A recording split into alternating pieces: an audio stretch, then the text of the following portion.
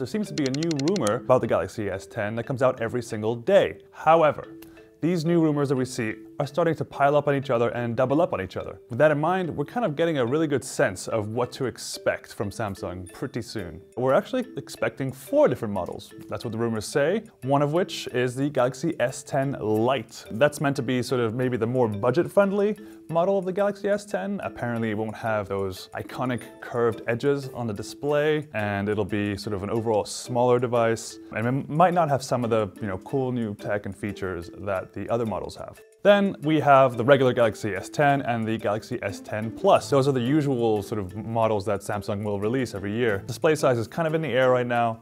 We're not 100% sure, but we'll find out soon enough. Then it becomes a little interesting. There is a new Galaxy S10X, and this is said to be a ultra premium, fancy, crazy, model of the Galaxy S10 lineup. Meant to be pretty large for one. It's gonna have a large battery, I've heard. I've heard rumors that it'll have 5G support, 10 gigabytes of RAM, which is an enormous number. It's also said to have a base level of 1 terabyte of storage. I don't know anyone who needs that much storage in a phone, but hey, it's there if you need it, and you'll probably have to pay for it. Interestingly, the Galaxy S10X is said to have 6 cameras, I heard. I have an idea about what 5 of those lenses will do.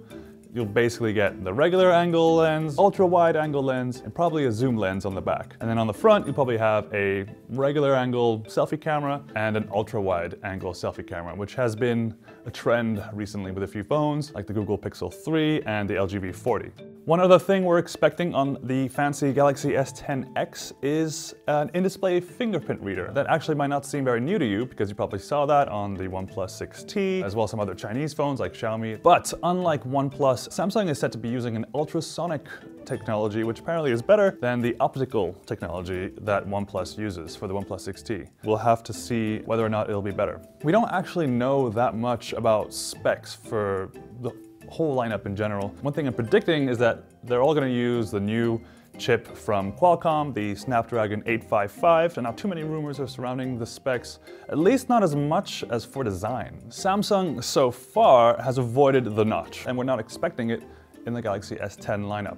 This year, we're expecting a hole punch instead of a notch. There'll be a hole punch on the top right of the devices. We actually kind of get an idea of what it looks like with some of Samsung's recent phones, like the Galaxy A8. Anyway, that seems to be a new trend now that's going to be happening. I believe on the S10 Plus and the S10X, we'll see a larger hole punch, like an oval double hole punch. We'll see how much that impacts what you're seeing on the screen, like videos or an app. Will the headphone jack be on the new Samsung phones? Who knows?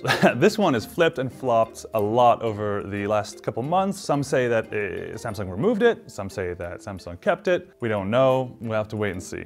We're expecting the latest devices from Samsung to come with the latest version of Android. And we're also expecting a brand new Samsung One UI user interface running on top of Android, which should offer a cleaner and faster and just more responsive kind of experience with Samsung's phones. Samsung is also said to be giving the S10 models a better sort of facial recognition system. Some have been calling it, something close to Apple's Face ID on the iPhone X. However, considering the hole punch holes on the front of the phone and the super slim bezels, I'm really not sure where Samsung would put all that facial recognition stuff. The hole punch holes in the Infinity O displays, kind of small. Maybe enough space for a selfie camera, but hard to tell where the sensors are going.